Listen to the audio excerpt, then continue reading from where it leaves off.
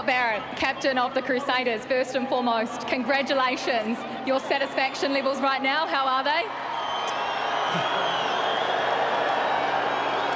Yeah, thanks, Kirsty. Yeah, satisfaction high, probably more relief, to be honest. I think we came up here with a daunting task of playing the Blues at home. Yeah, I think they led this season, and hats off, I guess, to them and the efforts they've had. What does this title mean to the Crusaders? 6 in a row and your 13th overall. It's an unbelievable record.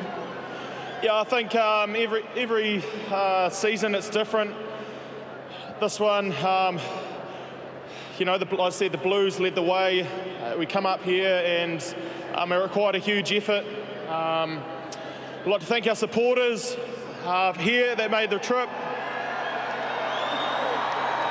Also the fans at home, we really feel that support. Well, Scott, this is a pretty special team. Can you give us a wee insight into what it's actually like being part of it?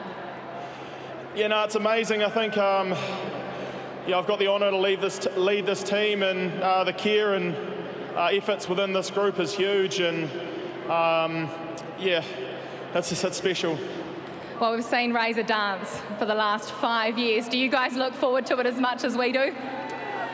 I think that might be for indoors, hopefully. Well, your teammates are shouting at you, let's go Scooter. So I better let Mark Foyd do the honours and hand over the Super Rugby Pacific 2022 trophies to the Kings of the South, the Crusaders.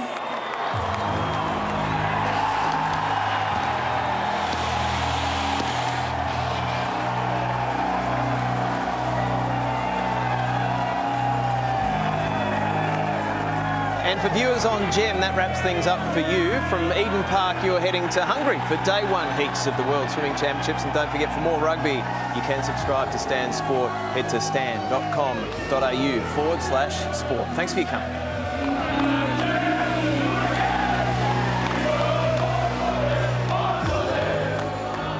For those of you who have already seen the light, there's a whole lot more to talk about as the Crusaders celebrate yet another Super Rugby title. What a season, though. Let's pay tribute for a moment to the Blues, Michael Checker, and finally, apart from this match, I guess, given it was only their second loss of the season, for much of this